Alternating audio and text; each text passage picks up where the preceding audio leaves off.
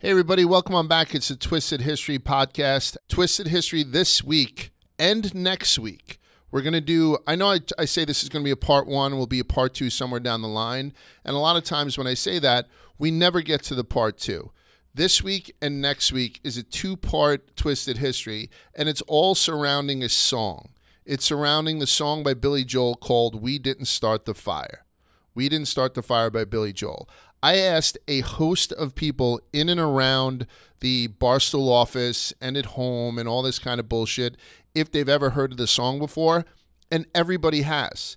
So I don't think this is a dated, thing of mine. Oh, Large, we don't know anything. It's a song from 1989. So we're going to talk about this song because it makes a shitload of historical references, and we're going to break every one of them down.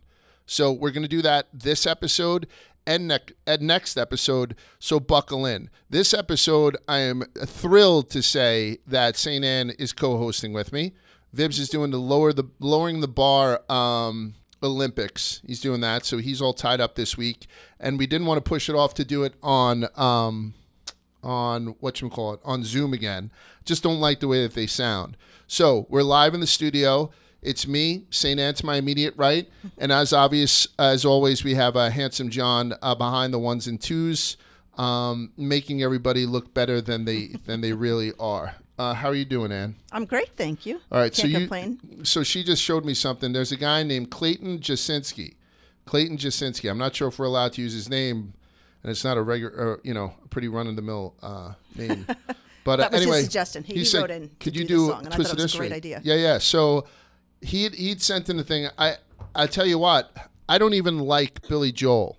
I don't dislike him, but I don't necessarily like him. I've seen him live. Yeah, I had to drag you to that concert, kicking and screaming. You ended up having a blast, but you actually got a great blog out of it. Remember that? Right. I almost shit myself. Yeah. So we went to Zoom Stomped-ish. Wow, that's a long time ago. That was pre-2008, before the market turned over. So let's say it was like, I don't know, his last hurrah at Shea Stadium. It was supposed to be. And we had and so we went to Zoom Stomped-ish first for a German meal with a bunch of friends. We went right to Billy Joel, and then I was just about to mud myself, and so I got up and I missed the first three songs, taking a dump in Shea Stadium, the old Shea Stadium. That might have been one of your first Take a Report blogs. It's in the middle. A lot of people consider that one of their favorite blogs. I should try to dig that one up.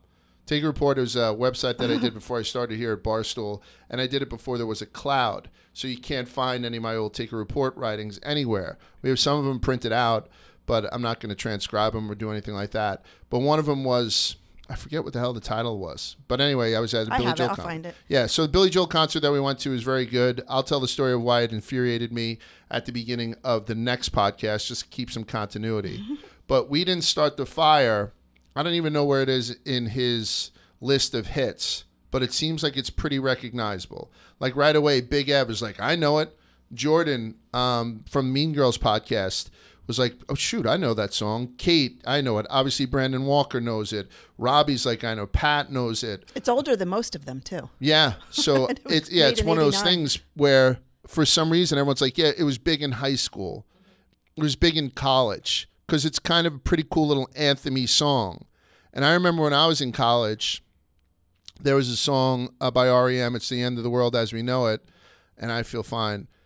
And everybody tried to memorize the words to it. So whenever it was played at a house party or whatever, Leonard Bernstein, like everyone knew like all these words white kids from it. Rapping.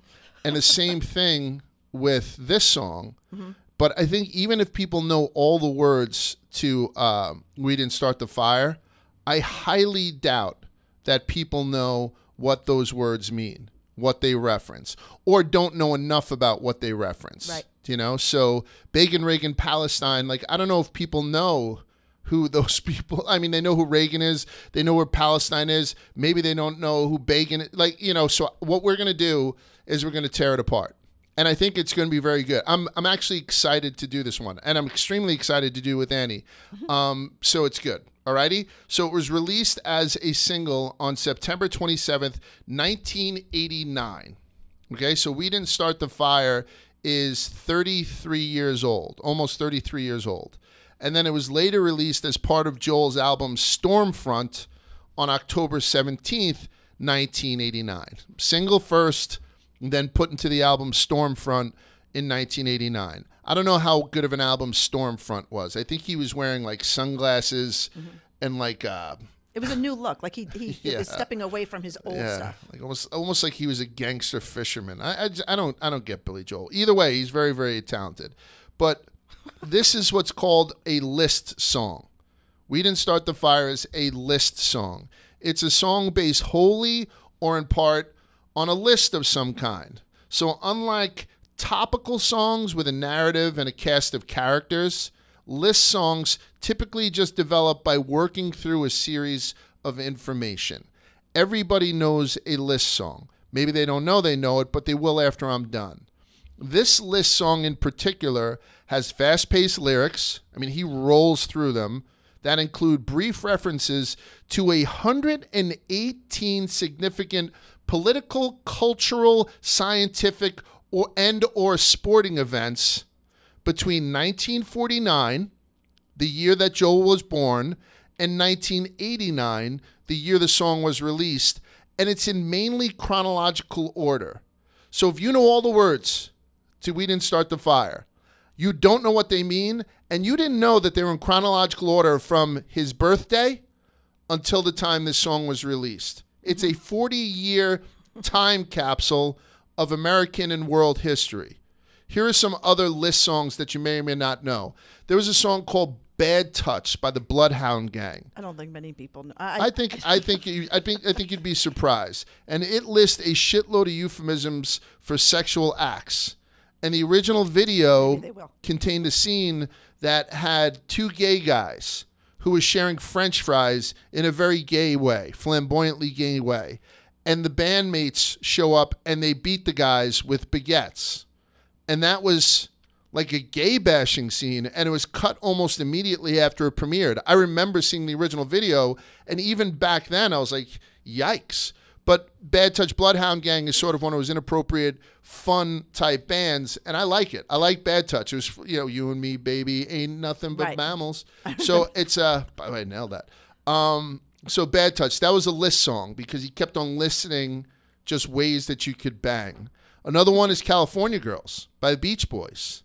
Now East Coast girls and the Northern girls with, the Midwest farmers. He's just listing all these different girls. They are listing all these different girls. So California Girls by the Beach Boys is a list song. One of the most overt list songs is probably something no one's ever heard of. You have because you're married to me. But it's a song called 88 Lines About 44 Women. That's a great song. Yeah. It's by a band called The Nails. And the lead singer of The Nails had some sort of relationship with 44 women. So he gives them all 2 lines in the song. Rena was a Catholic girl. She put out to the bitter end. Ronnie was much more my type. She's the one who put it in. Like, it's fun. You want to kind of was a black girl. I was afraid. Yeah. And so it's 88 Lines About 44 Women by The Nails. You should check it out. It's a classic list song.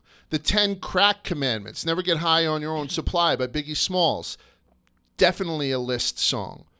It's the End of the World as We Know It. As I had mentioned, seems like this stream of conscious thing that REM was just kind of doing, like just throwing it out. But if you look, even in that song, it's the End of the World as We Know It. Maybe I'll dedicate a thing to that too.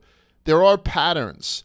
Like at one point during that song, there's a small section that's just dedicated to people with the initial LB, right? Like, so there's a quartet where it's Leonard Bernstein, Leonid Brezhnev, Lenny Bruce, and Lester Bangs, like all guys that just happen to be LB. There's all these little patterns within that REM list song. And perhaps the most popular list song in history is the 12 Days of Christmas. Don't forget about Vogue from Madonna.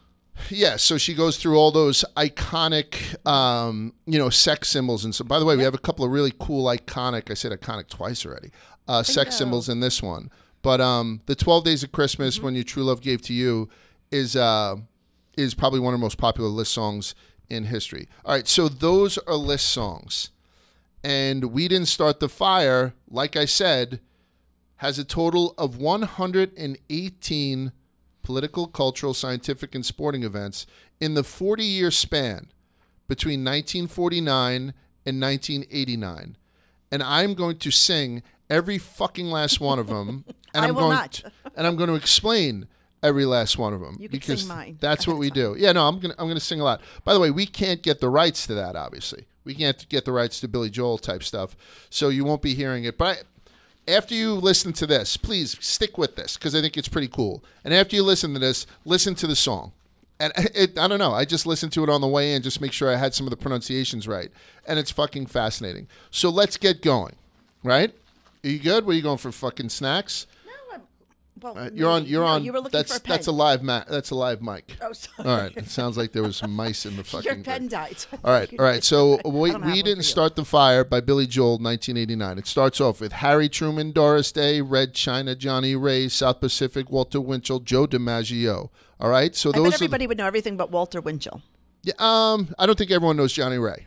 Harry Truman, Doris Day, Red China, Johnnie Ray. I'll do those first, right? I'll do them all. South Pacific, Walter Winchell, Joe DiMaggio. So this is one of the only two stanzas from the 1940s. I told you this starts in 1940s when Billy Joel was born. And more specifically, everything in that stanza that I just sang expertly is from 1948. A couple of them like bled into 1948 and 1949. All right? And the reason I say 1948, because when you just say Harry Truman, you could be referring to Harry Truman in 1949, so I didn't lie. But I will tell you, Harry Truman won the 1948 United States presidential election following a partial term after the death of Franklin Delano Roosevelt. This is a little bit of American history. That's how I'm going to start this off with just the first two words. Let's remember that for a sec, right? Henry Wallace had served as FDR's vice president for the previous 4 years during FDR's third term. But everyone knew that going into a fourth term, there were no term limits back then. Everyone knew going into a fourth term that FDR would, one, win the election, but two, probably not make it through. They knew that this guy couldn't be buying green bananas. He was on borrowed time. And people didn't like the idea of Henry Wallace as being the next person up. Because Wallace, even though he was a good vice president, he was viewed as being too far to the left and too friendly to labor for some of Roosevelt's advisors. So they opted instead for the senator from Missouri, Harry S. Truman. Here's another little tidbit you didn't know.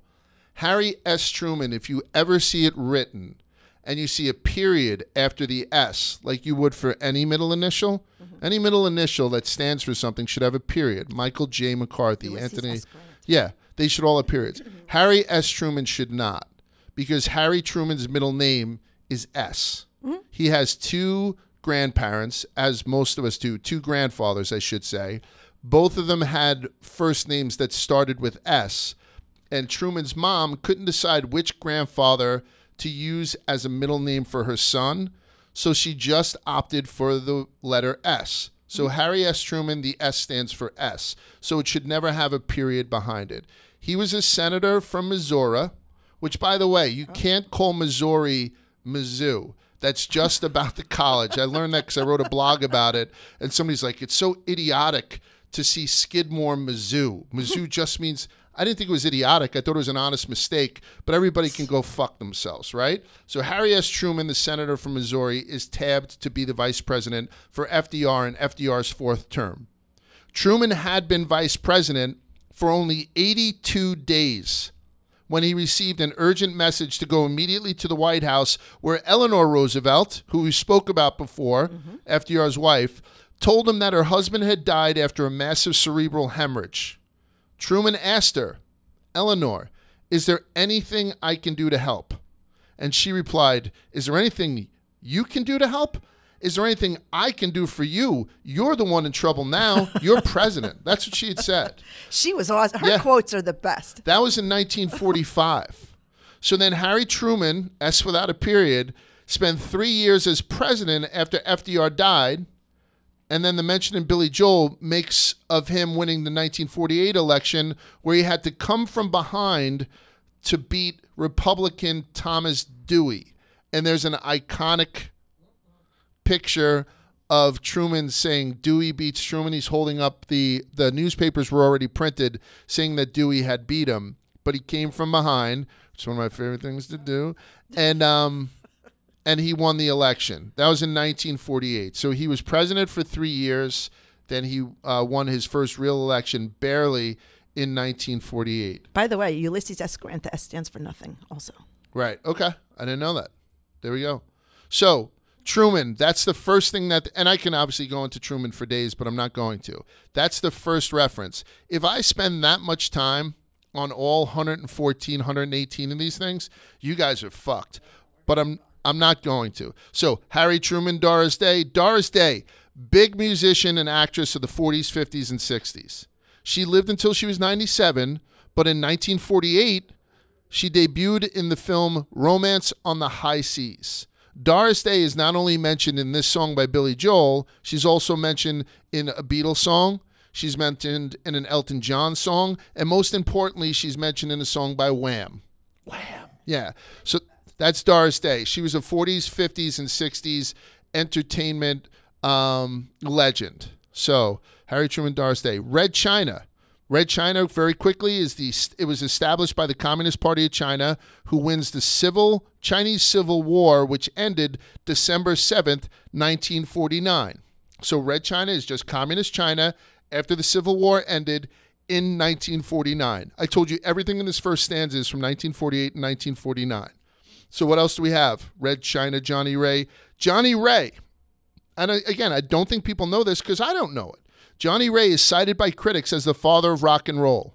Johnnie Ray signed his first recording contract with OK Records in 1949. Johnnie Ray was caught twice soliciting undercover cops posing as gay prostitutes in nightclubs. I don't mean to put that on him, but if you're going to remember anything, Johnnie Ray, father of rock and roll, closeted homosexual. That's what comes up a lot with him. Even though he was married twice to female entertainers, he was caught twice trying to solicit gay prostitutes. That was Johnnie Ray, right? Go ahead. Did you say something? No, I was wondering if, like that in Mrs. Maisel, the guy that's in the show that Shy Baldwin, I wonder if he's made after Johnnie Ray. Probably. I don't know. Now that I'm seeing it, I didn't put the connection together, but I'm wondering. So if anybody knows the answer to that. Right. South Pacific, Walter Winchell, Joe DiMaggio. And I don't know why I put the emphasis on that syllable. So South Pacific was an award-winning Rodgers and Hammerstein musical.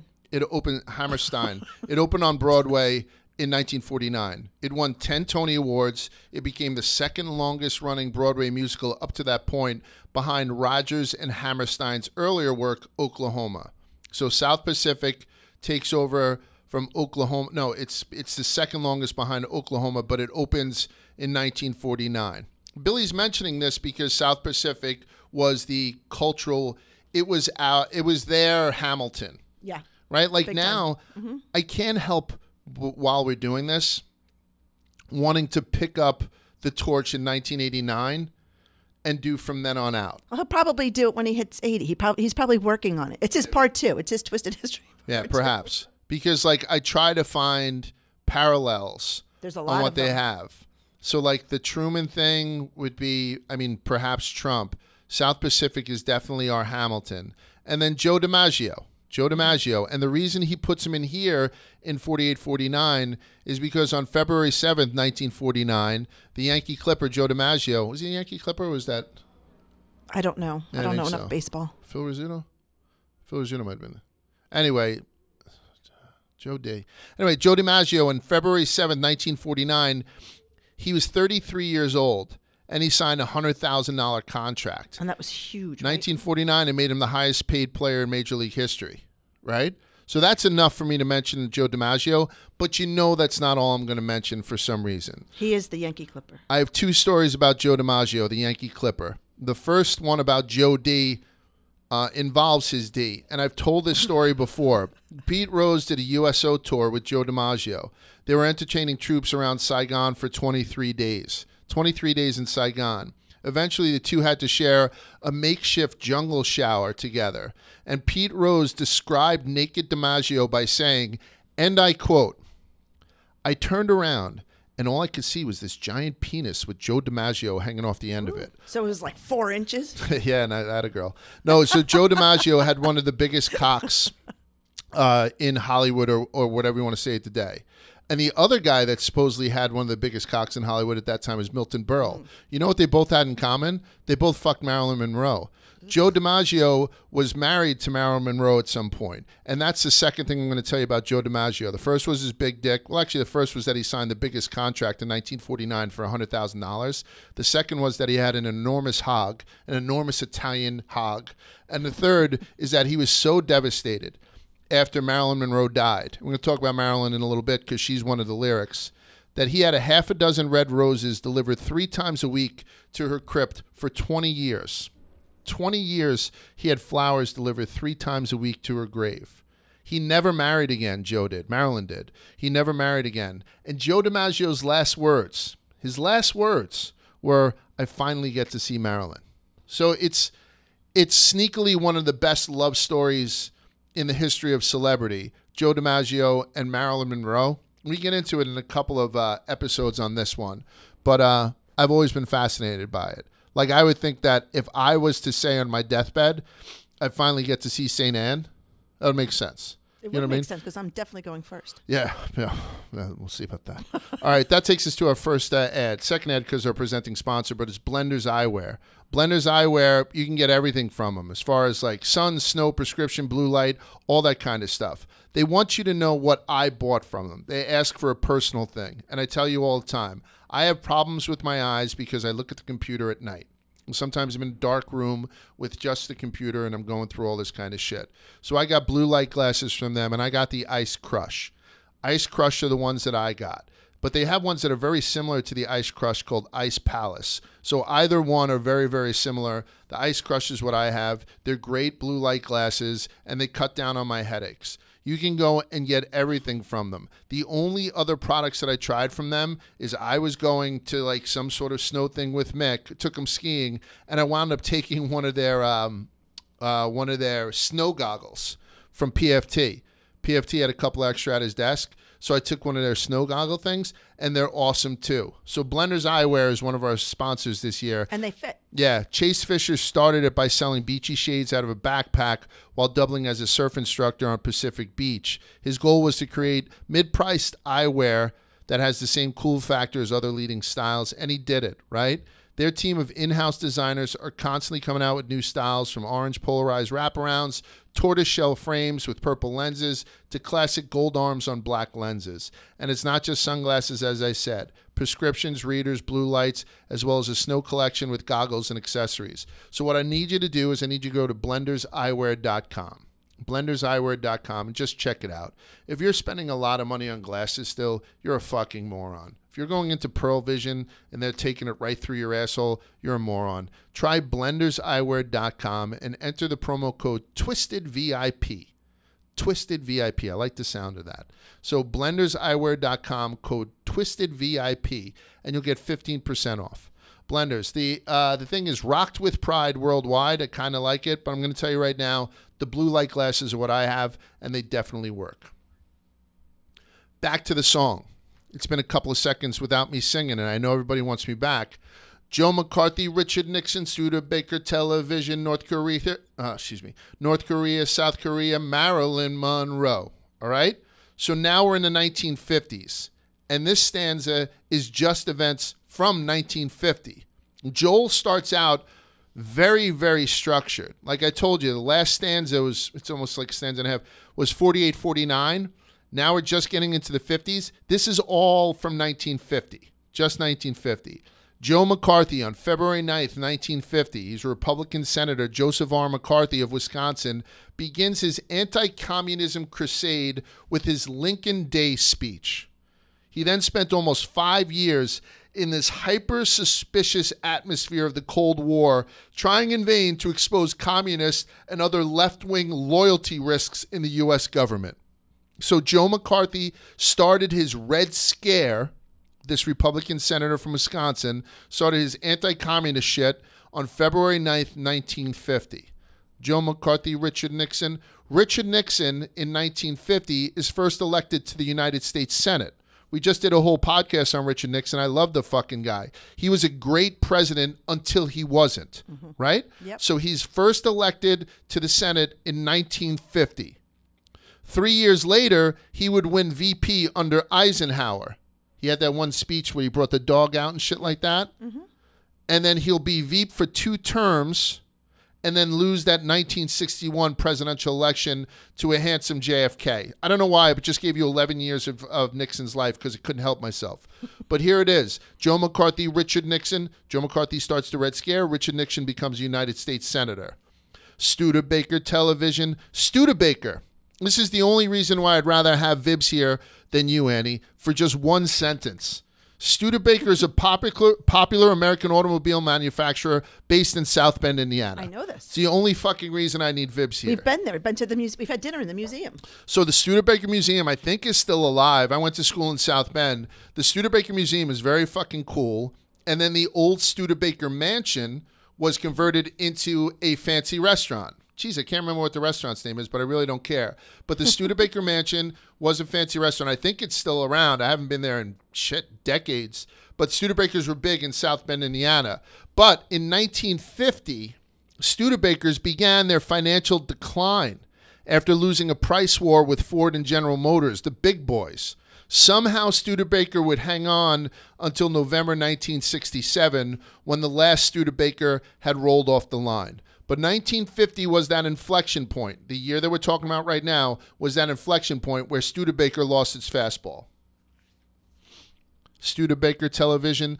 Electronic television was first successfully demonstrated in San Francisco in 1927. Which is crazy to think about, right? Yeah, way before this. We're talking about 1950. So television was shown, demonstrated in 1927.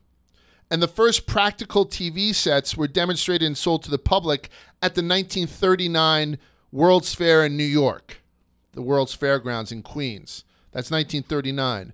But it wasn't until 1950 that television officially became widespread throughout Europe and North America. So it was first of all, it was a time machine when it was shown to people in 1927. In 1939, at the World's Fair, it was a luxury item that not everybody could afford. Everyone was using radios back then. And around 1950, that's when television became acceptable and found in almost every house. Studebaker television. North Korea, South Korea, Marilyn, Monroe. I hope you're not sick of my fucking singing because I'm just getting started. North Korea, South Korea. The Korean War began on June 25th, 1950, when North Korea invaded South Korea. The fighting ended on July 27, 1953, when the Korean Armistice Agreement was signed. The agreement created the DMZ to separate North and South Korea.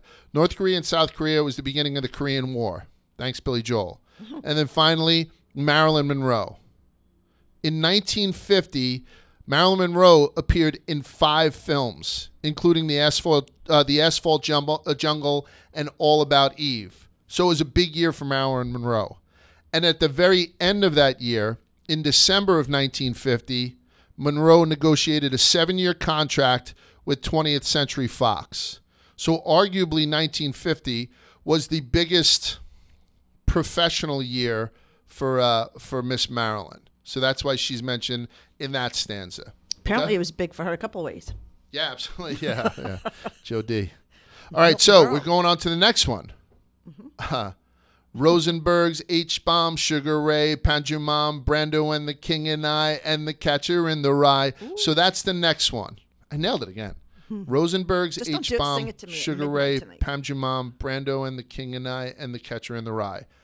Again, all 1951. And you're probably saying, Lawrence, does he do this through 1989? We're going to be here for fucking days. No, he doesn't. He's particularly in part 2. Mine is quick. Part 2, he kind of skips above. So we'll go. The Rosenbergs. The Rosenbergs I spoke about before. There was Ethel and Julius Rosenberg. They're convicted of having a spy ring that passed top secret information concerning the atomic bomb to the Soviet Union. They were the American spies, the Russian spies, like that show The Americans. They would go on to become the first U.S. citizens to be convicted and executed for espionage during peacetime. That's never happened before. It's happened during wars, but during peacetime, they were the first U.S. citizens to be convicted and executed during peacetime when on June 19th, 1953, right? So it started in 51. In 53, they were put to death at Sing Sing Prison in beautiful Ossining, New York. Both refused to admit any wrongdoing and proclaim their innocence right up until the time of their death, and they were both killed when they flipped the fucking switch in the electric chair. There is a lot of controversy surrounding the Rosenbergs. I won't get into it now, but just know around 1951, every eye was turned on what was going on with Julius and Ethel Rosenberg, the Russian spies. Okay? H-bomb, Rosenberg's H-bomb. On January 31st, 1950, President Harry Truman publicly announced his decision to support the development of the hydrogen bomb. The hydrogen bomb was a weapon that was theorized to be hundreds of times more powerful than the atomic bombs dropped on Japan during World War II. So by 1951, the year from this stanza, the United States is developing the hydrogen bomb as a nuclear weapon. And on November 1st, 1952, the United States successfully detonated the one. It was just called Mike. It was named after me. It was the world's first hydrogen bomb. They detonated on Eniwetok Atoll in the Pacific Marshall Islands. The 10.4 megaton thermonuclear device called Mike instantly vaporized an entire island and left behind a crater more than a mile wide. So the H-bomb is brought in earnest in 1951. Rosenberg's H-bomb, Sugar Ray, Panjumam. I love the fact that we're up to Sugar Ray because you know I'm a boxing guy. Just falling flat. No, wrong one. Not that asshole. On February 14th, 1951, Sugar Ray Robinson and Jake LaMotta. Jake LaMotta is the Raging Bull. The movie Raging Bull with Robert De Niro is based on Jake LaMotta. They met for their sixth and final time. The fight would become known as the St. Valentine's Day Massacre. It was Valentine's Day 1951. Robinson won the undisputed world middleweight title with a 13th round KO, dealing LaMotta his first legitimate knockout in 95 professional bouts. So Jake was only knocked out one time prior to fighting Sugar Ray. Sorry to go off script, but I just happen to know this. And then that fight there was like some sort of cheating involved by the guy who knocked him out. So the fight was a no contest. So officially, Jake LaMotta went 95 fights before he was knocked out. And you never knocked me down, Ray. So, and it happened against Sugar Ray Robinson. They fought 6 times. LaMotta, I've met Jake LaMotta. LaMotta had said later on, this is a quote from Jake LaMotta, which is awesome. Figure this, like he's an old Italian guy, bent nose type dude. Whenever there was a fight in Madison Square Garden is very good with introducing ex-fighters, particularly if they're New York people or who fought in New York. Yeah. So like Jerry Cooney, when he's at a fight, he always gets a standing ovation. Who's else in the audience? Roy Jones Jr. Roy Jones Jr. will stand up. Who else is in the audience? That's an old felt forum thing. That was cool. Yeah. That place was awesome. Jake LaMotta gets up, gets into the ring, and starts dancing around. They're like, no, Jake, go sit down. So Jake LaMotta had fought Sugar Ray 6 times. This is a quote from Jake LaMotta. I fought Sugar so often I almost got diabetes. That's awesome. Robinson won 5 of the 6 bouts with LaMotta. Okay? Last thing about Sugar Ray Robinson, which is kind of eerie, and I know you love this shit. In June 1947, he was scheduled to defend his title against a guy named Jimmy Doyle. Robinson initially backed out of the fight because he had a dream that he was going to kill Doyle. He had a priest and a minister sent in to convince him to fight. His team said, get us a priest, get us a minister, and let's talk about how dreams don't come true. That's not how God works. Right? That's not how it works in my house. Right. But his dream was proven to be true. On June 25th, 1947, Robinson dominated Doyle and scored a decisive knockout in the 8th round that knocked Doyle unconscious and resulted in Doyle's death later that night. After learning of Doyle's intention of using the bout's money to buy his mother a house, Sugar Ray Robinson, one of the greatest fighters of all time, arguably maybe the best fighter of all time. So he found out that Doyle was going to use the money to buy his mother a house. He gave Doyle's mother the money from his next 4 bouts so she could purchase whatever the fuck she wanted, including a home and fulfilling her son's last intention. I think that's a great story. Very much so. Yeah, Sugar Ray Robinson. Boxers are all heart. Yeah. Doesn't surprise me. Rosenberg's H-bomb, Sugar Ray. Oh, okay. So Parmesan. Like people when they were learning the words to this thing, they were like, what the fuck is Parmesan? Parmesan's a small village just north of the border between North and South Korea. It's the location of truce talks between the two, and where the 1953 agreement that paused the Korean War was signed. So Panjimon was just was a linchpin in the Korean War. That's why it gets mentioned there. Then it goes Brando, The King and I, and The Catcher in the Rye. We all know who Marlon Brando is. He was nominated for his first Academy Award for Best Actor for his role in A Streetcar Named Desire in 1951. That's why he gets the nod during this stanza. Fast forward, at the 1973 Academy Awards, Brando refused to accept the Oscar he won for The Godfather. Instead, he sent Sachin Littlefeather to represent him at the ceremony. She appeared in full Apache attire and stated that owing to the poor treatment of Native Americans in the film industry, Brando would not accept the award. So in 1951, he got nominated for Streetcar. 1973, he wins for his Don Corleone, but he turns it down because of the poor treatment of Native Americans. And then let's fast forward to 1996, shall we? And he goes on Larry King to tell Larry King and everybody else that Hollywood is run by the Jews. He was also obsessed with flatulence. I mean, the guy was a whack. I mean, he really was. He wanted to harness electrical power from eels. Yeah, but I like the fact that, Indians are mistreated. I'm a champion for the Jewish culture in this thing. But then he goes on and starts shitting on the Jews. And by the way, that wasn't a one-off. He did a Playboy article too, and he simply stated, like, I'm going to use some racial terms. You can see an N-word portrayed in Hollywood, meaning the worst of black society, you would call the N-word, and you could see that in Hollywood. You could see a Mick portrayed in Hollywood, like the worst part of Irish society, the drunken, wife-beating gangster. You could see the, whatever derogatory word he used for the Chinese, I don't want to say it, the C word, C-H-I-N, whatever, portrayed in Hollywood, that type of stuff. You could see the Filipino, he said specifically, but you'll never see a K-I-K-E. That's what he had said. And then because the Jews own Hollywood, so they would never let the representation of the worst part of their culture shown. That was Brando's anti-Semitism.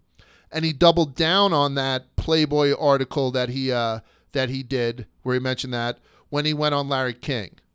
Yikes. To which, and look it up, to which like Larry King was like, by the way, Marlon, I'm Jewish. Yeah. Like, it was just very, very uncomfortable. So believe me, I love The Godfather as much as the next. Right. Marlon Brando was a little bit of a douchebag. He was like really tight with Michael Jackson because his son was a security guard there. Right. And there's like this big rumor that on September 11th, him, Michael Jackson, and Liz Taylor were all in New York City, and they rented a car and they drove, out, like, I don't know where they went to, but they stopped at they did like a tour of like all KFCs and Burger Kings. Like that always, like some people are like, no, Liz Taylor was never in the car. They were all just very close. Yeah. But no one's ever debunked the Michael Jackson, Marlon Brando one though. Yeah. Find me a good Hollywood story nowadays. All right, so Brando, The King and I, and The Catcher in the Rye. The King and I is the fifth musical by the aforementioned Rodgers and Hammerstein to open up on Broadway. This musical was another immediate hit, winning Tony Awards for Best Musical, Best Actress, and Best Actor for Mr. Yul Brynner, an iconic bald man. I just said it. Westworld guy, Yul Brynner, The King and I. So anyway, The King and I opened up on that year on Broadway in 1951. And they wanted to cancel him, right? Because he was playing a different... It's just a matter of time before I get canceled at this point. And The Catcher in the Rye. Speaking about canceling. So this was a controversial novel by J.D. Salinger. It was partially published in serial form from 1945 to 1946. You got it in chapter by chapter, but published by a novel in 1951. Thank you, Mr. Joel. After fatally shooting John Lennon in 1980, Mark David Chapman was arrested with a copy of the book in his pocket, and he wasn't the only assassin to have it. A couple of other assassins, their names escape me, all had Catcher in the Rye on their person somewhere. So Catcher in the Rye was released in 1951. It gets some shine on We Didn't Start the Fire. You think that's an urban legend? do you think they actually had the book? No. I think there's no reason for it being urban legend. You don't have to shoot it down. So we'll go to 1952. Eisenhower vaccine. England's got a new queen. Marciano Liberace Satayana goodbye. Yeah, so that's the one. Eisenhower vaccine. Eisenhower, Dwight D. Eisenhower. In the 1952 United States presidential election, he defeated Adlai Stevenson in a landslide with an electoral margin of 442 to 89, marking the first Republican return to the White House in 20 years. So there was no Republicans in the White House since 1932. In 1952, Dwight D., Double D, comes in and becomes the first Republican. He was the last president born in the 19th century. He was the oldest president-elect at the time at 62 since James Buchanan back in 1856. He was the third commanding general of the Army to serve as president after George Washington and Ulysses S. Grant. And he's the last to have not held political office prior to being president until Donald Trump entered office in 2017. So one word, they give him Eisenhower, and I give you all that shit. He was the last guy to not have held political office. Obama was a community organizer. Donald Trump was nothing. He was a real estate mogul. And Eisenhower was a general, along with George Washington and Ulysses S. Grant. That's pretty cool. Eisenhower vaccine. Vaccine for polio was successfully developed by Jonas Salk in 1952. But as I'd mentioned, Salk didn't want it out. He condemned its immediate use for widespread use. And he wound up being right because a bunch of kids had died, right? So, but in 1942, it was developed by Jonas Salk. The final thing that went into arms that Elvis Presley was like, go get your vaccine, right? That didn't happen until a couple years later, but 1952, Salk came out. You don't like my Elvis Presley? Please don't laugh at me when I'm fucking... Wearing a leopard jumpsuit? I won't, I promise. By the way, you're doing yourself a disservice if you're listening to this podcast on any... If you're listening to this podcast, I hope you're doing it on the 2 Cents app. But you're doing yourself a disservice because you should be watching it on YouTube. Not because for me. I look fucking fantastic today. I have to tape something later on for a Canelo fight. So Eisenhower vaccine. England's got a new queen. Who do you think that is? It's that old bitch, Queen Elizabeth II. She's crowned, right? She's crowned in 1952. 70 years later, and she's still in the office, making her easily the longest reigning incumbent monarch and also the longest reigning documented female monarch in history. We can't get rid of her. Well, she's holding on for a reason. They need to keep her 95-year-old ass propped up on the throne for 2.5 more years if she's going to beat my man, my boy, Louis XIV, the sun god, for the longest reigning monarch in history. And I will still take the fucking under. I don't think that old limey bitch makes it. I am Team Louis XIV. Join me, will you? All right, so England's got a new team, new queen. Marciano Liberace Satayana goodbye. Rocky Marciano defeats Jersey Joe Walcott on September 23rd, 1952, becoming the world heavyweight boxing champion. Marciano held the world heavyweight title from 1952 to 1956. If there's one thing that everybody knows about Rocky Marciano, is that he is the only heavyweight champion to have finished his career undefeated at 49-0. I know Floyd went undefeated, but the only heavyweight champ that never came back for a little bit of money and lost or embarrassed himself like what Evander Holyfield is doing now, Rocky Marciano walked away at 49-0. He's the only heavyweight champion of the world to finish his career undefeated. 13th round on Twisted History. Yeah, why not? Liberace, I loved him. Lee. Liberace first broadcast The Liberace Show. This show was so fucking popular with mostly female television audience, gays, and me. How do you not love him? He was just such a great, he was just so happy, right? The guy just And he was a spread talented joy. pianist. What's up? It drew over 30 million viewers at any one time and received 10,000 fan letters per week. Liberace was secretly diagnosed HIV positive in August of 1985 by his private physician in Las Vegas, 18 months before his death. So Liberace eventually succumbed to HIV/AIDS. But when he had the HIV show, the Liberace show. I was going to say, what? Yeah. The Liberace show was a banger. And then finally he says, Satayana, goodbye. I don't know why this guy gets his own thing, but he does. George Santayana was a philosopher. He's an essayist. He was a poet. He was a novelist. He died in 1952, right? The only thing that I'll tell you about Santayana is that he is credited with one of my favorite quotes. He's credited with this quote: those who do not learn history are doomed to repeat it. And it's one of the reasons why we try to say stuff that isn't necessarily politically correct on this, to try and reflect the ignorance of the times that we're talking about. Because if you don't learn history, you're doomed to repeat it. I say it time and time again. Santayana, George Santayana, goodbye. He died in 1952. All right, so this is the first time it goes to "We didn't start the fire," blah, blah, blah, blah, blah. So that's the chorus, right? So there's no better time than to go into an ad at the chorus and Simplisafe. I have a beneficiary of Simplisafe sitting next to me. When Annie was attacked by the German Shepherd, Simplisafe caught it all on tape. If I wanted to sue the balls off my fucking neighbor, or if I just wanted to show the footage to the cops when they'd come, it's because Simplisafe, the only thing it didn't do was protect my wife from a German Shepherd, but it certainly taped the whole fucking thing. All right, Simplisafe. It's a customizable home security system, right? It's a comprehensive system with 24/7 professional monitoring, so you'll always have someone looking out for you. Plans cost under $1 a day depending on what you do, with no long-term contracts or hidden fees ever. You can customize the perfect system for your house in just a few minutes at simplisafe.com/twisted. simplisafe.com/twisted.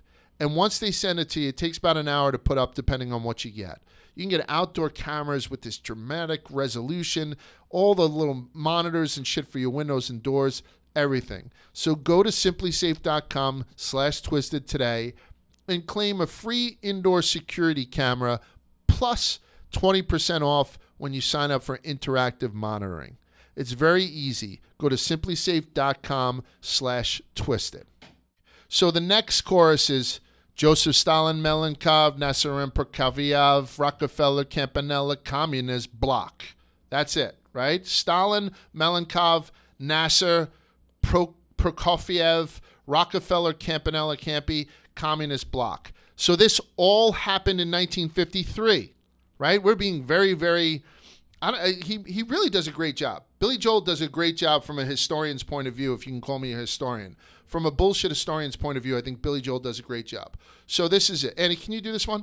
1953, Joseph Stalin, the leader of the Soviet Union, he dies in 1953. So I'm not going to give a history lesson the way you did. I'm going to kind of just touch upon them kind of quickly. So Joseph Stalin was the leader of the Soviet Union. He died suddenly on March 5th, 1953 from a massive hemorrhagic, am I saying that? Hemorrhagic, yeah. Stroke involving the left cerebral hemisphere of his brain. Yeah. His brain blew up. It basically blew up, yes. His death marked the beginning of the end of the Soviet Union, which was ultimately dissolved December 26, 1991. It's been reported that Stalin was responsible for more than 20 million deaths. Mm-hmm. So good riddance, right? Right. So we went from Lenin to Stalin. Right. Stalin dies. He dies. Someone has to replace him. Introduce Georgy Malenkov. You want to sing it? Yeah, so it's Joseph Stalin, Malenkov. So Georgy Malenkov succeeded Stalin for 6 months. He was a member of Stalin's inner circle and served as the premier of the country, while Nikita Khrushchev was the first secretary of the Communist Party of the Soviet Union. They had a power struggle, and in 1961, Georgy was ultimately kicked out of the party, and then ultimately Georgy was forced to move to Kazakhstan. So long to him. That's perfect. And then we're going to talk about Khrushchev in a couple of minutes. Right. Mm-hmm. So we're going Joseph Stalin, Malenkov, Nasser, and Prokofiev. Who's Nasser? So Nasser, Gamal Abdel Nasser, acts as the true power behind the new Egyptian nation as Mohammed Naguib's Minister of the Interior.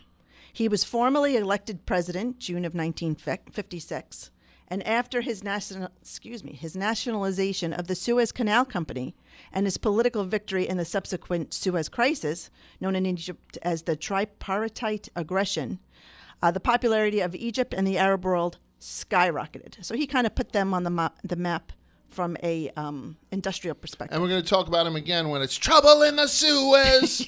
That has to do with Gamal Abdel Nasser. So we have now Joseph Stalin, Malenkov, Nasser. Who is Prokofiev? Sergei Prokofiev, a popular Russian composer. So what's sad about this guy is that it was his death, obviously. He composed his first piano piece at age 5 and his first opera at age 9. Okay. But when he died at the age of 61, he died the same day as Stalin. Oh. And, they announced Stalin was dead. Everybody was in the streets mourning him. So for 3 days, there were thousands of people mourning Stalin. They couldn't even move this guy's body out of his home. Oh, so in 1953, he gets the Farrah Fawcett treatment. Correct. Farrah Fawcett dies the same day as Michael Jackson, and nobody even knows that Farrah is dead. If it wasn't for me, I think maybe even Ed McMahon also died around that time too. Yeah, I think totally got washed. But you wonder why Sergei Prokofiev is in this song. He was a composer. Right. Okay. He was a piano composer, and that's you have to imagine Makes sense. Impact he had on Billy Joel. Mm-hmm. Then we get to the Rockefellers. Would you like to sing the Rockefellers too? Rockefeller Campanella Communist Bloc. Okay, so there's a few Rockefellers that he could be alluding to, but if there was a big scandal in '53, it was when Winthrop Rockefeller divorced Barbara Sears Rockefeller, who was also known as Bobo. And the thing was about her was that she was the one who coined the phrase, "Who do you think I am, a Rockefeller?" Nice. She was big on being economical, and once she got divorced from him, if she felt she was being overcharged, she would say that to somebody. So that coined that term. But then that's a big term with my mom when I was growing up. What are we, Rockefellers? No, I just want another soda. Good. So Winthrop Rockefeller has a highly publicized divorce that year in '53. So even though there's Nelson and John D. Rockefeller all around the place, it was Winthrop he was referring to in 1953. I believe so. Okay. Rockefeller Campanella. Who the hell is Campanella? Oh, hold on. Oh, I'm sorry. I apologize. Don't skip over Nelson. I apologize. Nelson was the 41st vice president to Gerald Ford. He was the 49th governor of New York. But there's an interesting fact about him that a lot of people might not know. His 5th son, Michael, who was also a twin with Mary, disappeared during an expedition in the Asmat region of the southwestern Netherlands, New Guinea, which is now part of which is now part of the Indonesian province Papua. He was believed to have been eaten by their shoreline villagers in November of 1961. So Rockefeller was eaten by cannibals. Correct. Understood. And then he was officially declared dead in 1964, which brings us to Roy Campanella. Am I going too fast? No, I think this is a perfect pace. Okay. So then we have Roy Campanella. Would you like to sing it? Rockefeller Campanella Communist Bloc. Okay. So Roy Campanella, a baseball catcher for the Brooklyn Dodgers, received the National League's Most Valuable Player Award for the second time. That's in 1950. So that's why he's mentioned. Correct. Because he wins the MVP second time. Okay. And in '48, he became one of the first black players to break baseball's color barrier. But sadly, unfortunately, he was in a car accident. He was driving. He was alone, and he hit a patch of ice when his Chevy sedan hit a telephone pole, breaking his back. And he was paralyzed from the waist down, so he was no longer able to play baseball. I will tell you this. I think that baseball fans who are younger, who have some interest in baseball history, probably know of Roy Campanella, probably know of Campy, probably know of him being a great catcher, probably know of him being a Brooklyn Dodger. I bet a lot of them don't know that he was black. I know Campanella is, first of all, he wasn't overly, like he had his father was Italian, his mother was black. That's why he has the name Campanella. So he was mixed. He looked kind of Italian and kind of black. But I would bet, because I forget about it too. I forgot that Campanella was one of those guys that was at the forefront, because you think of Campanella, like he should be at the forefront of making Italian ices. So he's at the forefront of breaking the color barrier too. All right, what about Communist Bloc? So this one is kind of long, and I don't know how another way to give it except to kind of bullet point it. Communist Bloc, the Eastern German uprising of 1903, is crushed by Volkspolizei and the group of Soviet forces in Germany. 1953, yeah. So it happened June 6th and 17th of 1953. Originally, it began as a strike by construction workers in East Berlin against work quotas. It was right in the middle of the Sovietization process in East Germany. And the small strike demonstration escalated overnight into a widespread uprising against the government of East Germany and the Socialist Unity Party. It involved over 1 million people and 700 localities. Wow. That's big. It was huge. I mean, and it escalated so quickly. And so I think if we give the people that scope, right, of what's going on, then we'll tell them the communist bloc. So this is 1953, right? So it's post-World War. So you got to think about what Europe looks like post-World War. Germany was basically put in timeout. So the Soviet Union owned a good chunk of Eastern Europe. So, like, East Germany. Khrushchev built the wall in Germany. The Russian Khrushchev built the wall in Germany. East Germany, Poland, Czechoslovakia, Hungary, Romania, Albania. I don't even mention Ukraine because this is way before Ukraine had their fucking independence, right? Right. They were solidly Russian. So I think just by him saying communist bloc and being in 1953, it puts us in that mindset that the Soviets, this is Cold War time, and the Soviets own most of Eastern Europe. Right. It was Bulgaria, Cuba, Czechoslovakia, East Germany, Hungary, Poland, and Romania. Nicaragua, Grenada. Like all these other places kind of dipped in there. And then on the east of Russia, you had, North Korea. You had, all these other things over going on in Asia. So just know that the Russian bear at this time, just by this asshole, Billy Joel, this midget from Long Island mentioning this, it gives you sort of don't you think that just mentioned communist bloc was like everybody massive. knew about this thing? Yeah. Yeah, it was absolutely massive. And it wasn't treated kindly either. It was ultimately and violently suppressed by tanks of the Soviet forces in Germany. 100%. And finally, the demonstrators died out after several days, and the uprisings were actually celebrated in West Germany on June 16th as a public holiday until the 1990s, and it was ultimately replaced by German Unity Day and switched to October 3rd. German Unity Day, which is like beautiful. I love the way the Germans celebrate stuff. Yeah, so do I. Voltertag, right? Yeah. Guten Tag, Vatertag, whatever. Their Father's Day is the greatest. It's the greatest. All right, so next one. So that was Joseph Stalin, Malenkov, Nasser and Prokofiev, Rockefeller, Campanella, Communist Bloc. Thanks, sweetheart. So now next one. Roy Cohn, Juan Perón, Toscanini, Dacron, DNBN, Foo Falls, Rock Around the Clock. Because it rhymes with Communist Bloc. So Roy Cohn in 1954. This is all going to be 1954, and he just did 1953. Roy Cohn resigns as Joseph McCarthy's chief counsel and enters private practice. Why do I know Roy Cohn, Large? I'll tell you why. Before he aided McCarthy, who we mentioned before with the Red Scare, in his commie witch hunt, he was the prosecutor on that Rosenberg trial. The one where the Russian spies became the first U.S. citizens to be convicted and executed of espionage during peacetime. I mentioned them. So Roy Cohn is all over this fucking thing. He went from prosecuting the Rosenbergs and killing them to then becoming Joseph McCarthy's mouthpiece during the witch hunt. And then he left in 1954 to go into the private space.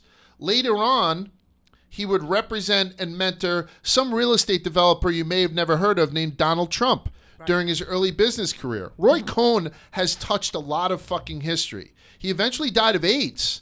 And he was played by Al Pacino in that HBO movie or series called Angels in America. I've never seen it, but I know Al Pacino played him. Roy Cohn. I mean, so if people just say Roy Cohn, Juan Perón, like maybe they go to Juan Perón, whatever. Roy Cohn was a big fucking deal. Yeah, and his name isn't that. I don't think his name is attached to as much. It's attached to everything, but it's not put first. Organized crime, McCarthyism, the Rosenbergs, Donald Trump, AIDS, like all these different things that have happened that are just historical things. So Roy Cohn gets a mention by Billy Joel, and now you know about him. You're welcome. Roy Cohn, Juan Perón. Juan Perón is at the height of his power in 1954. What was he? He was the president of Argentina before a coup the following year that would toss him the fuck out. But in 1954, Juan Perón, right? He was sympathetic to hiding Nazis. He thought the Nuremberg trials were a travesty. So he was like, Nazis are welcome here in Argentina after World War II. He was friends with Che Guevara. And you might remember that Perón name from Eva Perón, who was Evita, right? Don't cry for me, Argentina. Juan Perón was the president of Argentina in 1954. Roy Cohn, Juan Perón, Toscanini, Dacron. Arturo Toscanini in 1954 is at the height of his fame as a conductor, performing regularly with the NBC Symphony Orchestra on U.S. national radio. So in the same way that you mentioned Sergei Prokofiev. Right. I'll mention Arturo Toscanini as one of Billy Joel's obvious musical mentors to a degree. And maybe there's another reason, but that's, it makes sense to me. Toscanini, Dacron. Dacron was big. Dacron was big in 1954 because polyester was all the rage. But they needed something that was not as cheap. So DuPont made Dacron. Right. Dacron is a better, fancier form of polyester. Polyester was invented in the early 1940s by British scientists. Dacron was invented by DuPont in the early 50s. So by 1954, if you had a polyester couch, you were poor. Right. If you had a Dacron couch, you weren't poor. So that's what Dacron is. Then this one, DNB and Foo Falls, Rock Around the Clock. DNB and Foo Falls. Yeah, I had to look that one up. That's the fall of this French-Vietnamese camp to the Viet Minh that led to the creation of North Vietnam and South Vietnam as separate states. So it's not Dien Bien Phu Falls like it's some set of waterfalls. Dien Bien Phu had fell to Viet Minh forces, and it created the North and South Vietnam separation. Okay? And then finally, Rock Around the Clock. I know Rock Around the Clock. 1, 2, 3 o'clock, 4 o'clock, rock, boom, right? I'm singing a lot today. On April 12, 1954, Bill Haley and his Comets recorded We're Gonna Rock Around the Clock. It was the first rock and roll record to reach #1 on the U.S. charts. By 1955, this seemingly inane song, right, had international success that caused rioting in schools and cinemas because it became the first teen anthem, right? It became everything that Nirvana would want their song to be. The American Legion and the Boy Scouts denounced it. The New York Times called it nightmarish and blood-curdling. And after it incited a near riot in a local theater, the city of Memphis, Tennessee, banned it. So just know that benign little, we're going to rock around the clock tonight, was a badass song, right? Yeah. It got kids, their panties in a bunch. They wiggled their hips. They didn't like it. Right. I like the way you did. Do you mind doing the next one? Einstein, James Dean, Brooklyn's Got a Winning Team, Davy Crockett, Peter Pan, Elvis Presley, Disneyland. I bang that again. I'll do that lower. Einstein, James Dean, Brooklyn's Got a Winning Team, Davy Crockett, Peter Pan, Elvis Presley, Disneyland, all 1955. So Einstein, Albert Einstein, what happened to him in 55? So he died. Oh. So everybody knows like the history of Albert Einstein and what a great scientist he is. But in death, I think it's kind of interesting and very twisted. He died at Princeton Hospital in New Jersey. Okay. And the doctor that performed his autopsy, the pathologist's name was Dr. Thomas Harvey. Harvey determined that Einstein died of an abnormal aortic aneurysm. Okay. And that should have been the end of it, but it wasn't.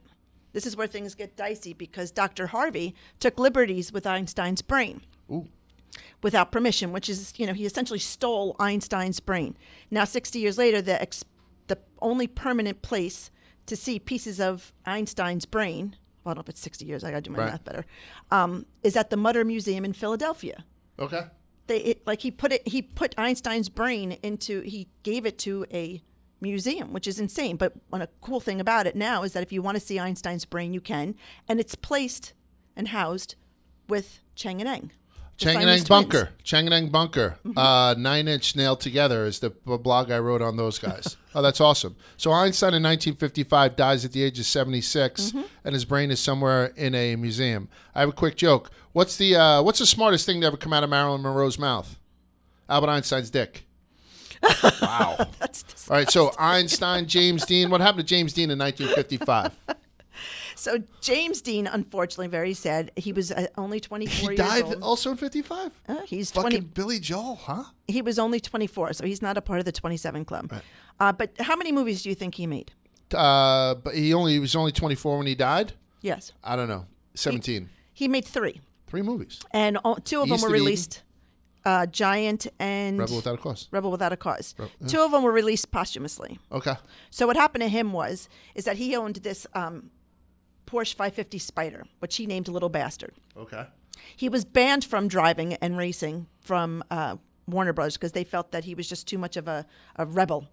Go figure. Sure. So as soon as he finished filming, he took his mechanic, Rolf Wuthericafter, I don't know how to pronounce his name, and they were driving up to Salinas to go to a race right away. He was headed for a race when a gentleman by the name of Donald Turnipseed pulled out in front of him. He was a 23-year-old veteran and a Cal Poly student, and they had a head-on collision. Unfortunately for Dean, his car was, a very light car, and it flipped God knows how many times, and he was killed at the scene. They said that it broke his neck, it broke his back. The guy was an absolute mess. He died at the scene, where his mechanic was thrown from the car and survived, sustaining only several major injuries to his face and to his hip. But the guy driving the Chevy walked away with just a few broken bones. That's the thing. Drive a Chevy. Drive a Chevy. All right, so they still make that Porsche. You know what the It's a difference hot- is now between that Porsche then and now? What's that? 2,000 pounds. Nice. Einstein, James Dean. Brooklyn's got a winning team.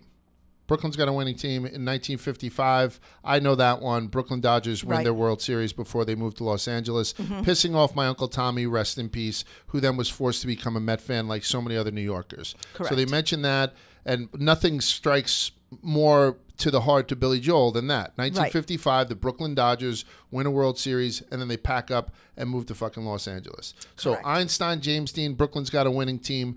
Davy Crockett, Peter Pan, Elvis Presley, Disneyland. Davy Crockett, 1955.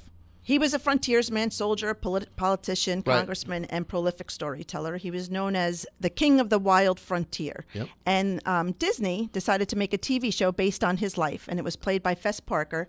And the show now gave a visual image to that iconic frontiersman. And the show dropped in 55. Yes. The problem with it was that they called it that part of his costume was a coonskin hat. Right, coonskin cap, which was deemed offensive by the African Americans, which I get. Oh, yep. And this caught Disney way off guard. They weren't expecting that. I guess they hadn't seen much controversy, and they lost much of the market share to independent cap manufacturers. Oh, I didn't know that. Yeah. Nice. Peter Pan. Peter Pan. It was featured in a Disney animated feature, and it was also the subject of a stage musical. And it was when they used a female, Mary Martin, as Peter Pan. Yep. And then they filmed it, and they put it out on tapes. Like, you could actually go and watch the film of a Broadway show in a movie theater, which was big.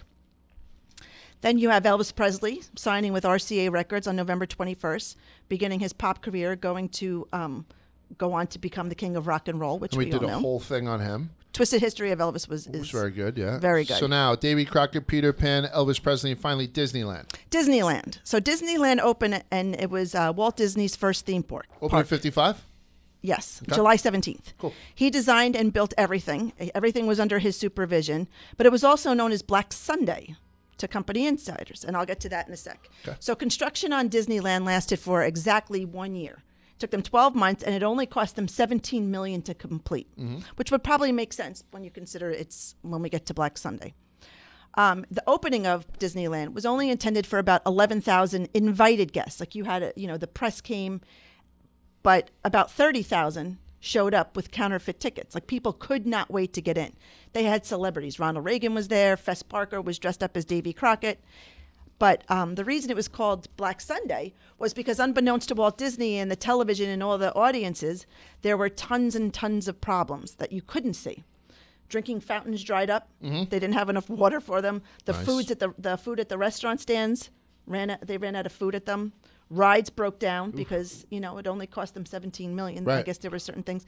And then there was a huge gas leak in Fantasyland, causing half the park to close. Wow. So it was what ultimately started as a Black Sunday is one of the biggest waste of money in the world, as come to me. All right, so then that's the second to last stanza for us. We're going to do one more, but before we do, we're going to take a little break for our final ad. And our final ad is by another very important sponsor for us, and it's BetterHelp. People always seem to know when they have a bad foot, when they have a bad knee, when they take care of stuff. Like, you know me, John. I haven't spoke to John yet in this thing. John was traveling with me as I was falling apart in San Antonio. Literally, pieces were coming off. I was just going to say, this is what you need next. Right. It's true. So, but people 100% true. Right. So people tend to take care of their physicals more than they take care of their mentals. I'm the opposite way for some reason. That's why I don't know. I'm like a box of eggshells. But so particularly with stress, like stress manifests itself physically, but also, there's an easy way, not an easy way, but there's a good way to kind of tackle it. And it's with therapy. Therapy has no stigma anymore. And so the people at BetterHelp have decided to give us all a personal experience that's easily approached and affordable. It's customized online therapy that offers video, phone, and even live chat sessions with your therapist. Live chat sessions with your therapist, so you don't have to see anyone on camera if you don't want to. It's much more affordable than in-person therapy, so give it a try. If you feel like shit, you go to a doctor. If you're feeling like shit emotionally, sometimes you don't. That doesn't have to be the case anymore. Go to BetterHelp. Go to BetterHelp.com. BetterHelp.com/twisted. And our listeners will get 10% off their first month at BetterHelp.com/twisted. Right? That's what they want to do with us in Twisted History. And I highly recommend you talking to somebody. Right? And not somebody in your family. Not somebody that you know. Not somebody where there can be some sort of, I don't know, like sometimes you don't want to tell people you know everything. When you're dealing with a stranger, a licensed professional, sometimes you can get shit off your chest that you wouldn't normally get off your chest to somebody that you even love. As much as your wife or your husband or something like that, sometimes it just helps to talk to somebody else. So BetterHelp.com/twisted and get 10% off your first month.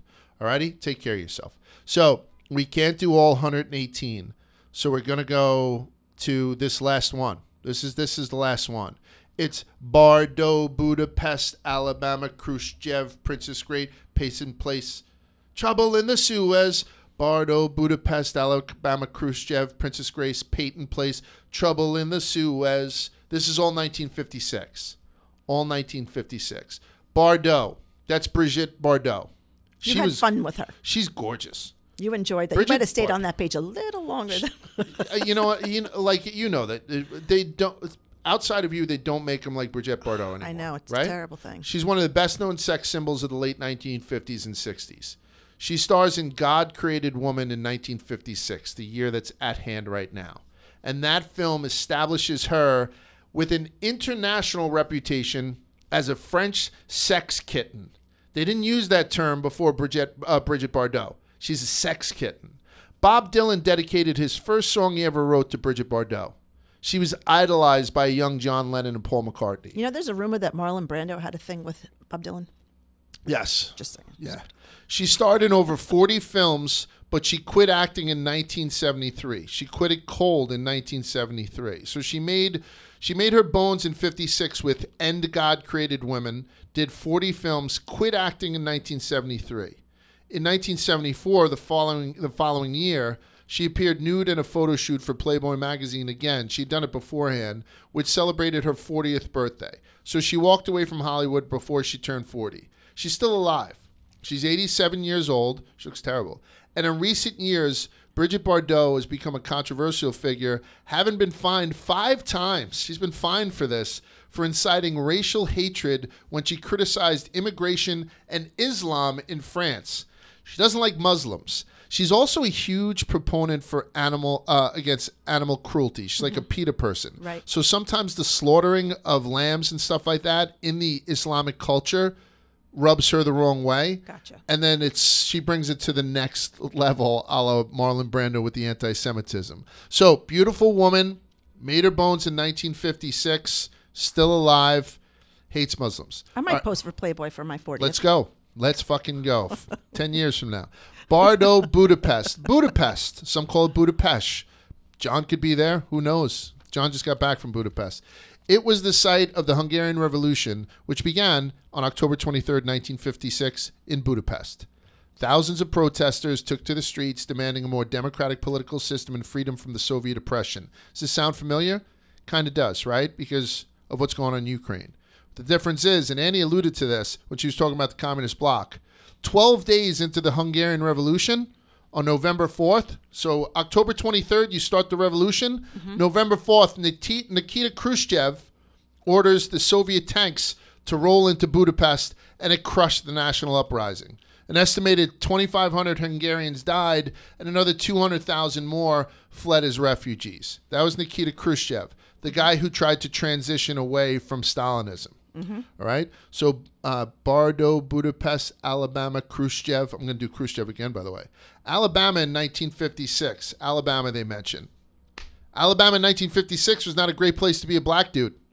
But it was also the site of the Montgomery bus boycott. And that's what he's talking about here. One of the pivotal events in the civil rights movement. The campaign actually began in December of 1955. right? So just before 56. But the Monday after Rosa Parks was arrested for her refusal to surrender her seat to a white person, this is when the Montgomery bus boycott started, and it continued right through December of 1956.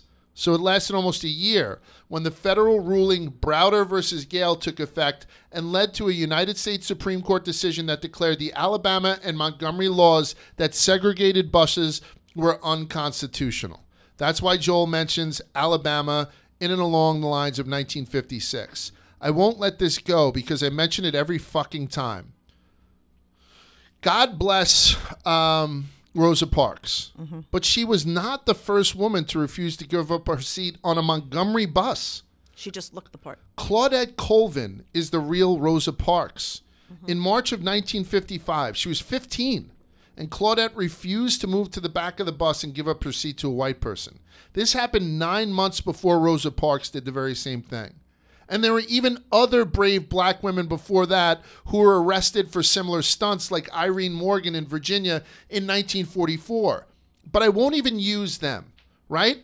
Colvin and her circumstances were so similar to Parks, especially since they took place in the same year and they both took place in the same town in Montgomery, Alabama. So why didn't Claudette Colvin get that same star treatment for all intents and purposes? Why isn't she so historically venerated? Well, it's because Claudette wasn't as marketable as Rosa Parks. She was only 15 and she already had a child out of wedlock. She was molested as a teen, so she had a child out of wedlock. That's not a good image, I guess. She was also darker skinned than Rosa Parks. Sets off another racist flair. Not ideal for photo ops. But it was Miss Colvin's defiant stance on a bus that inspired Rosa Parks to do the same, so we're going to give her the shine that she deserves here. Claudette Colvin was the original Rosa Parks in 1955 in Montgomery, Alabama. But we mentioned Alabama in 1956 with the Montgomery bus boycott, which brought about the Supreme Court ruling, which made segregating buses unconstitutional. So that's why Billy Joel had mentioned it, and all of a sudden I'm getting myself into a fucking lather over Claudette Colvin. What else do we have? Bardo, Budapest, Alabama, Khrushchev. I mentioned him a little bit. Nikita Khrushchev, right? This is a little out of order chronologically because in February of 1956, before the Budapest, before the Hungarian Revolution, Khrushchev made his famous secret speech denouncing Stalin's cult of personality. People know the word cult of personality from the Living Color song, right? That's a Khrushchev line. He did in his secret speech saying we want to get away from the cult of personality that was established by Stalin. We want to get back to Leninist ties. He wants to get out of that inner circle. He used it to his advantage, and then he... But that de-Stalinization speech also loosened the reins in places like Hungary and Poland, which caused them to have revolts. And then as soon as those revolts happened, fucking he brought in the tanks.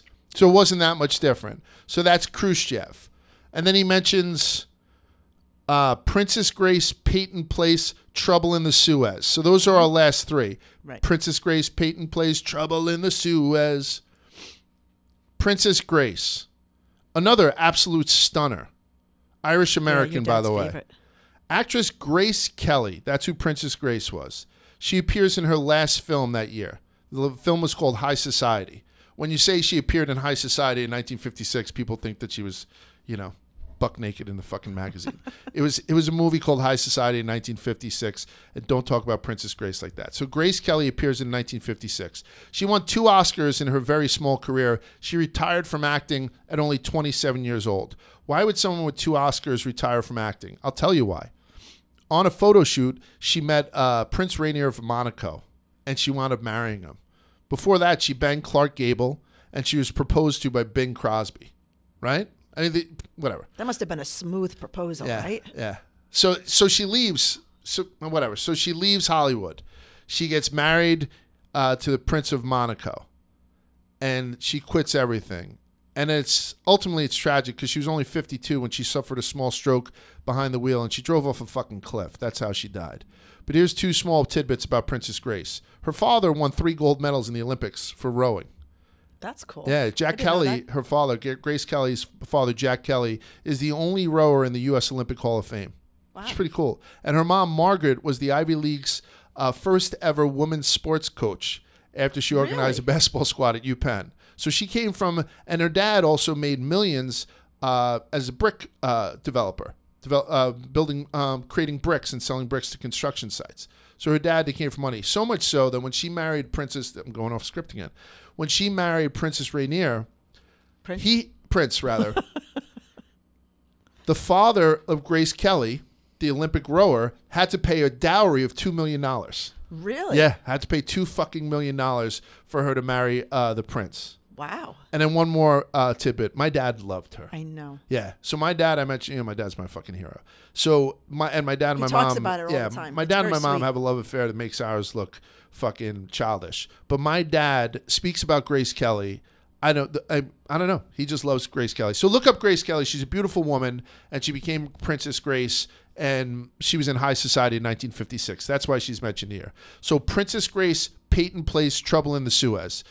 Peyton Place was a best-selling, socially scandalous novel by Grace Metalius. It's published in 1956.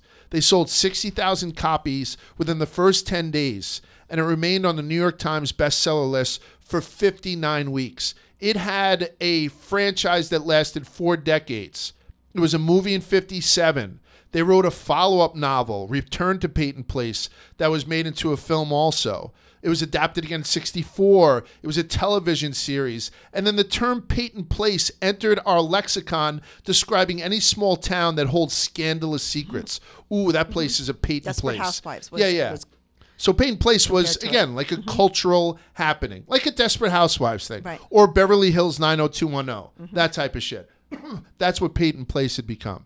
And then finally, Trouble in the Suez. Growing up in Brooklyn, people who sang this fucking song thought it was Trouble in the Sewers, since we don't fucking pronounce our R's. So it was always like, yeah, I was having a coffee by the sewer, so there was trouble in the sewers. But it's trouble in the fucking Suez, right? That's just what it is. Yes, so the Suez Canal, man-made canal. It's 120 miles long. It connects the Mediterranean Sea to the Indian Ocean by way of the Red Sea, allowing goods to be shipped from Europe to Asia more directly.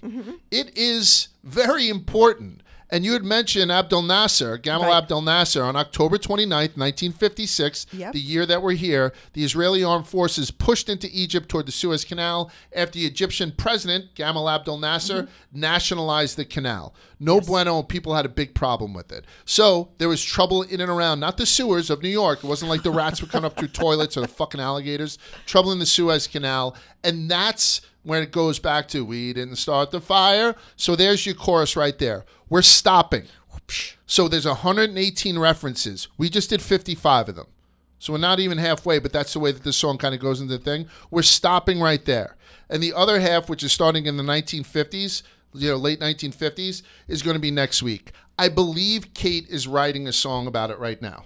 I believe Kate hit me on a thing saying, I think I'm going to write a song about recent stuff for We Didn't Start the Fire. Is she going to sit right between us? And I have no fucking clue. So we're gonna be a packed house again next week. We'll have Vibs back. We'll have Annie back. We might have Kate in here singing, and obviously Johnnie doing his thing. So tune in for part 2 of We Didn't Start the Fire next week on Twisted History. Annie, thank you for obviously doing research and obviously doing the co-hosting thing. John, I can't thank you enough. You're the most handsome guy in Barstool.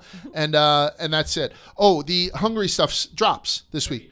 Turkey stuff drops this week. I can't keep up. Turkey in Iraq. Yeah, we're going to drop the trailer tonight, and then Camel Wrestling next week, and hopefully stay on schedule. So we'll update people. We'll drop podcasts, clips. Pictures were fantastic. Lots of clips. Yeah, lots of trailers, lots of stuff. So. Yeah, and then we're on the road for a couple of weeks doing some boxing stuff. But then when we get back, if we can get Donnie back stateside by that time, maybe. Yeah, and I'm glad you mentioned Kate because she had talked to me about her ex, and maybe we were going to talk about that as well. So right, yeah, should be great stuff. Alrighty, so again, thank you, sweetheart. Thank you, John. I meant sweetheart Andy, not John. And then we'll see you guys next week on Twisted History.